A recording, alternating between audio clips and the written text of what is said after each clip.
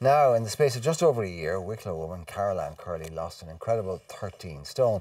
Ann decided to turn her life around after being informed about the dire condition of her health on a visit to the family doctor. Motivated by her desire to change her life and to be around to watch her grandchildren grow up, Ann dropped from a size 36 to a dress size 36 to a slender size. She's laughing now because she can't remember being that big.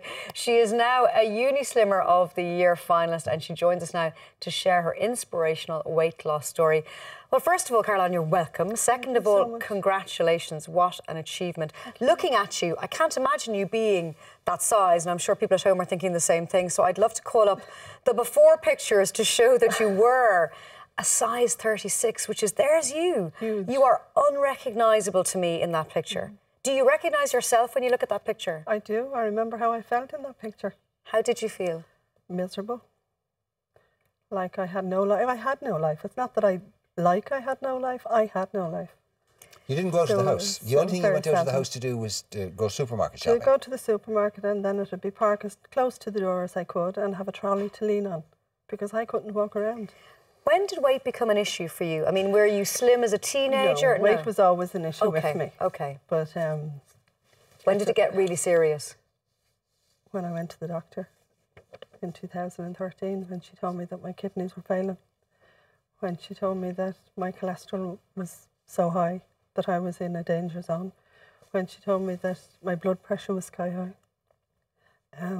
My mother was 46 when she died of high cholesterol, heart attack. Did your mum also have a weight issue? No. She didn't? My mother was so slim.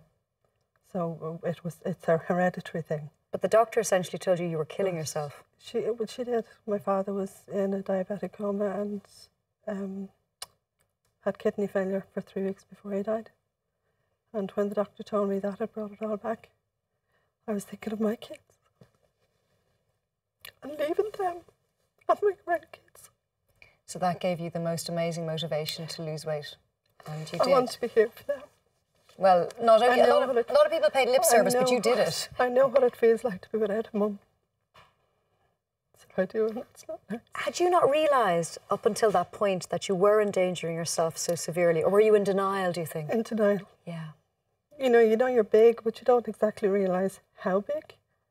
I mean, it's looking back on those pictures now, yes, I was that big. But even holding out that trousers, I'm, oh my God. You know, you're mortified, even showing you're mortified showing people. Now I'm not, because I'm happy I've done it. I've added years to my life. Can we show the trousers? Because I know you are happy to show this now, because... So these trousers are a size what? Size 36. Size 36. Do you want me to stand up? Yeah, stand up and show us. There they are. And hold them over. See, you could fit the three of us in there. Good. It's remarkable. So the doctor said... You were saying that you'd always had a weight issue, but were there times when it kind of leaped from being being slightly overweight to where you eventually ended up? You gave up cigarettes, which didn't help? I gave up cigarettes. It's about 8.5 years ago. And was there a big jump in weight then? There was. That's when the most of it went up. Really? Yeah. Now, I noticed in the notes you said that you weren't a bad eater, you didn't eat bad food, you just ate too much. Just ate too much. I get up in the morning, I laugh now, I get up in the morning and I had 4 sons. They'd be going to school, college, work, whatever.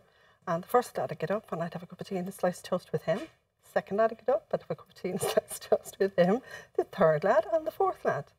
And they'd all be gone, and then I'd say, have my breakfast now before I start the day. You know, and it's just, it wasn't registering with me. I was eating, but it just wasn't registering. I was eating so much. And I go to the press and I'd be giving out, who ate all the bloody bread? So you were in serious denial. This wasn't actually comfort eating in a way. It just became part of your routine. It was habit. Because I was smoking cigarettes all the time, food was then my crutch. So you're told the chances of you being around for your children and your grandchildren weren't very good unless you changed your life. So you did change your life. Now, to be told that, I can see emotionally still how much that affected you that day. So when you left that doctor's surgery, what did you decide to do, or how did you set about changing the weight? Because I know for so many viewers at home, they'll be like, God, I'd love to turn my life around. How did you seize upon that opportunity? Well, I cried the whole way home, trying to figure out what am I going to do. And when I got home, I got onto the computer and just put in slimming. And the first one that popped up was Unislim. And I had been in Unislim a few years ago and liked the programme. And I phoned a friend and bawled down the phone to her. I didn't want to go on my own. It was a step that I was very, very nervous of taking, extremely nervous, afraid. Afraid that the scales wouldn't hold me. There was so many fears there, and she agreed with me that she would come with me. Thank God. And I'll never forget the first night I went in. I was absolutely rattling with nerves. And my biggest fear, as I say, was that scales wasn't going to be able to weigh me. For the leader to turn around, Jean Kelly, she's brilliant. For her to turn around and say, I'm sorry, we can't get a reading on this, I would have been mortified. Did you have any idea what the scales was actually going to read? When had been the last time that you had stood in the scales before you went that night? Years? Years. Long before I gave up cigarettes. No, I know we don't want to focus on the weight. Yeah. Was it actually just talking in general? Was it better or worse than your worst fear? I actually thought it might have been a bit worse. Weight-wise, I thought it would have been a bit heavier than what I was. But I think I had built myself up to being way off the Richter scale, as such. So you got even just a little bit of hope out of that, did you? A little bit of hope. Now, I also noticed in the notes, very interesting, because people are very glib when and it's amazing. They would only talk to people who are overweight like this. They wouldn't talk to anybody else like this. It's yeah, eat a bit less and move around a bit more. Get a bit of exercise, you'll be grand and all the rest of it. You physically couldn't exercise for a couple of months, could you? No.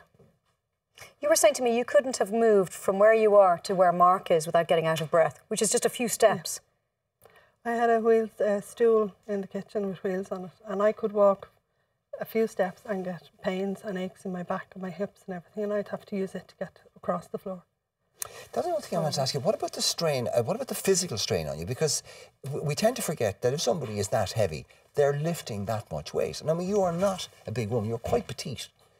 And obviously you hadn't been getting exercise, so therefore physically it must have been an incredible burden on you. I mean, what about knee joints and hips and stuff like that? I had pains from head to toe.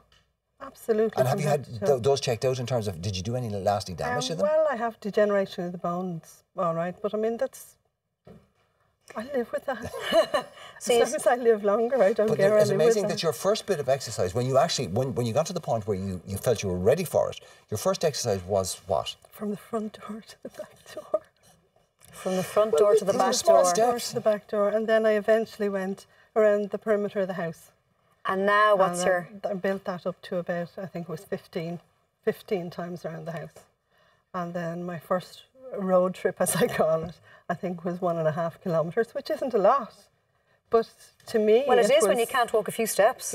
Yeah. But I can walk 10 to 14k now. Check you out. And I've done Spink and everything in Glendalough. Well done. There's a woman that you probably want to give honourable mention to. There was because you wanted somebody to go with you, a friend. And there was a woman, was it in the class? There's a girl, Fiona Doyle, yeah.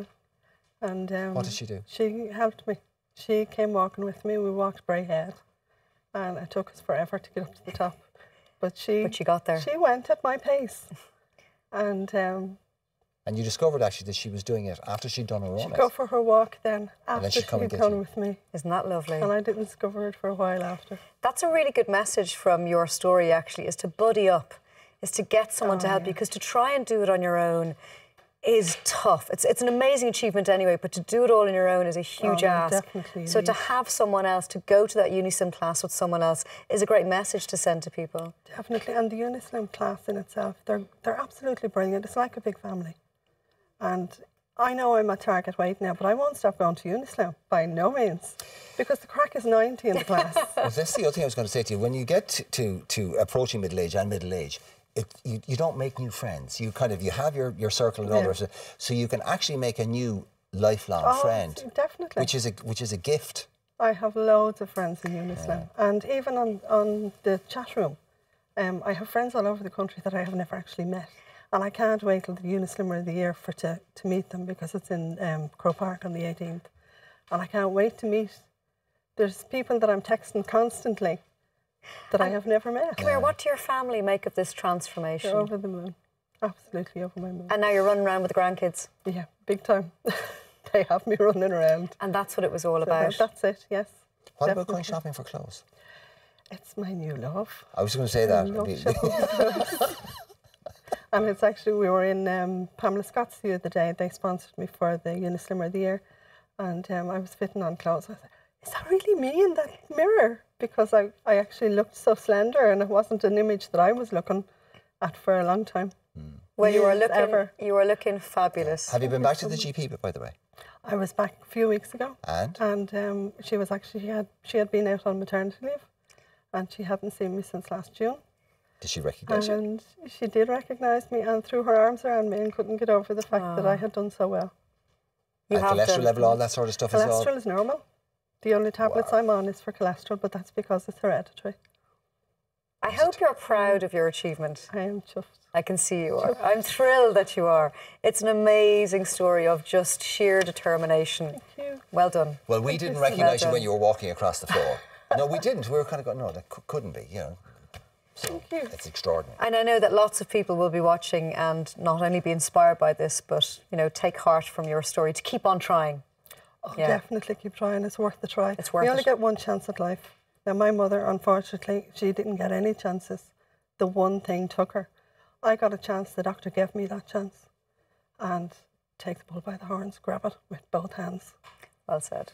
Thrilled for you. Thank you so much. Not at all. Thank you. We'll take the news now. Here's Siobhan Bastable.